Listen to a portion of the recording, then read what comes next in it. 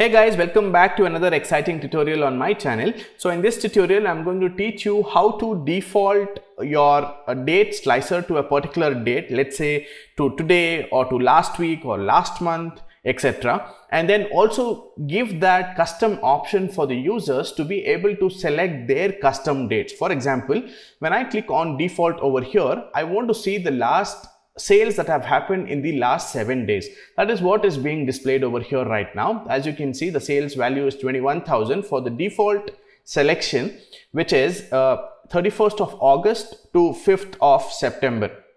Alright, now when I click on custom over here, the user gets an option to choose any date that they want to look at. For example, let's say they want to look at the sales for the month of February, and I can just go over here and give the users the option to choose the February month and be able to see the sales for that particular month. And then there's also a little button here to clear the filter and get back to the default as well.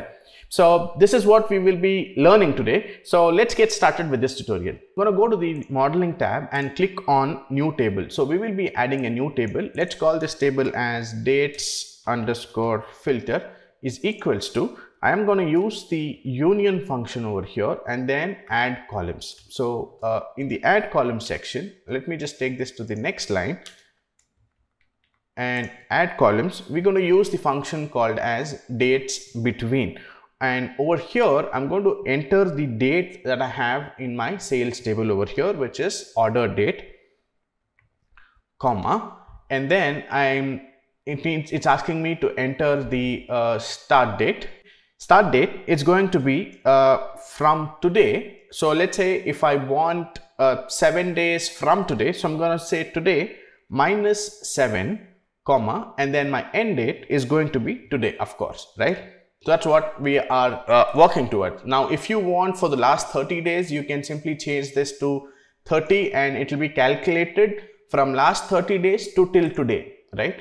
But if you want, let's say only from last 2 weeks to last week, then we will have to change this measure here as well. Okay. So once we change that, then we will get the end date where it needs to particularly end. And now we have this from today minus 7, that is from last 7 days up till today. Okay, that is what we are working on.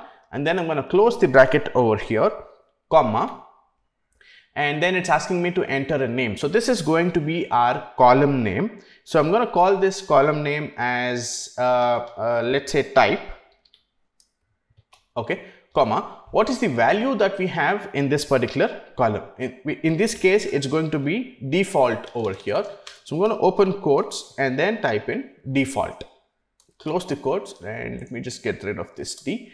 Okay, so we've now completed one section and then I'm going to type in comma and then sorry, I need to close the bracket here for the add columns and then comma. Let me take this to the next line and then add another column over here and then let's type in calendar over here.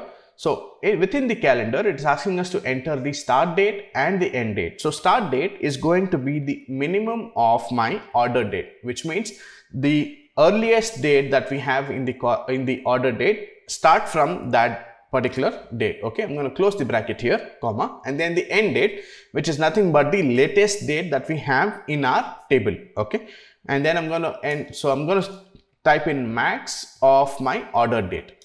Okay. Close the bracket over here.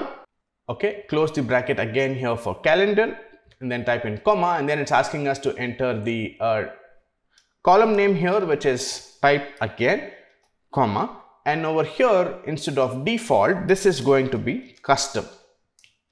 Okay, then I'm going to close the bracket once, close the bracket twice to close the bracket on the union and then press enter. Now you will see that we have created a new table called as dates filter with all the dates that I have in my calendar table.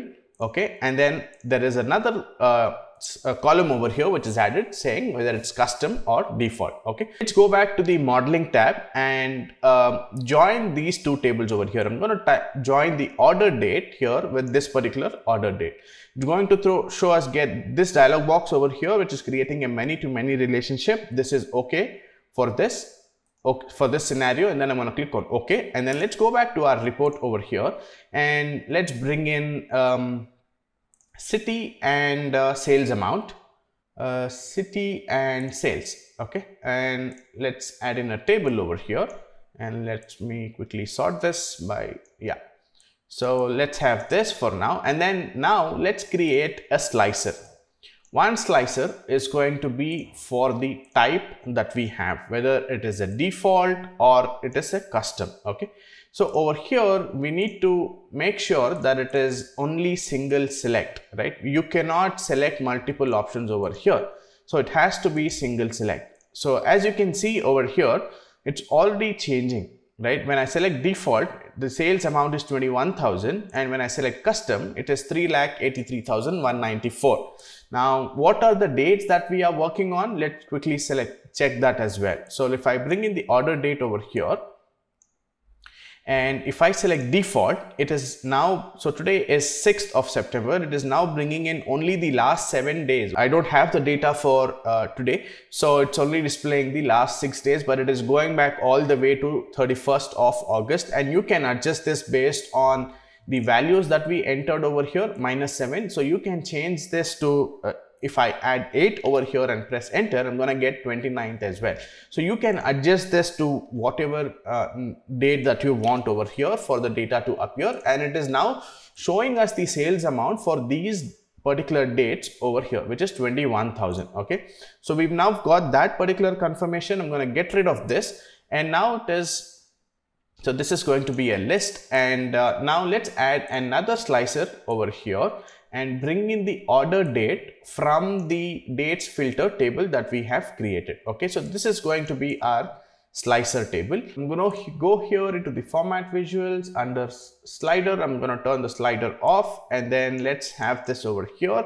So I've just formatted the slicers that I have over here, added some background colors and made it a little more nicer to look at. So, and then now you have custom, and then you have default, and as you can see here, our default sales value is 21,000. When I click on custom, which is this particular value, the sales value is 3,83,000. However, the first instance, when you look at it, the dates here are not changing when I choose custom or default. So one thing that you will have to do here is go to the format tab and click on edit interactions. Since both of them are slicers, they aren't interacting with each other. So you need to click on this visual over here and then click on this filter option over here. So the moment you do that, you will see that the date has now been filtered, and then you can click on custom, and then the dates are visible. You can choose any date you want from here, and then there is default option which you can choose from, which will be defaulted to the last 7 days. However, when you click on custom and let's say you change a selection, and when you come back to default, it does not go back to the default dates over here. So the reason for not clearing the filter over here, when I switch back to default, it doesn't get back to the default date, is because the slicer is still holding the custom values that we selected into its selection, and it is not clearing that selection. So what you can do is you can click on this particular visual over here which says clear selections, and then we will get back to our normal date, and then now we can select between custom and default. However, it is difficult to tell the user that there is a clear selection button which they need to press on to clear the selections. What you can do is you can go to the insert tab, click on buttons, and click on this particular reset button over here. Bring this particular button over here into the report, and let's go back to view tab and click on bookmarks, and you can add a new bookmark over here and clear selections, and then call this as clear filter.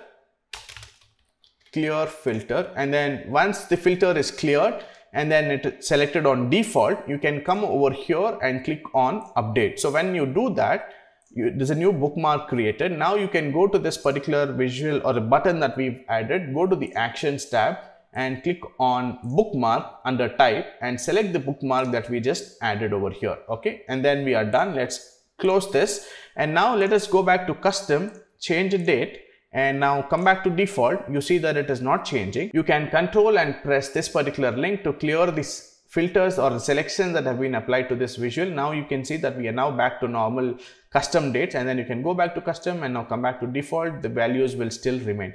So this is how you can create a slicer which will default to a certain values, let's say today, last week, last month, last year, or anything for that matter, and at the same time also allow the users to be able to choose the custom dates based on their requirements. So one thing that you will also notice here is that in the default selection over here, all the previous dates have been grayed out. You cannot choose anything beyond or before 31st of August based on the default selection. However, when you click on custom, you will be able to see all the dates that are available in that particular data set. So that's it guys in this particular tutorial. I hope you enjoyed this tutorial. You've learned something new today. Please consider subscribing to my channel for more such tutorials.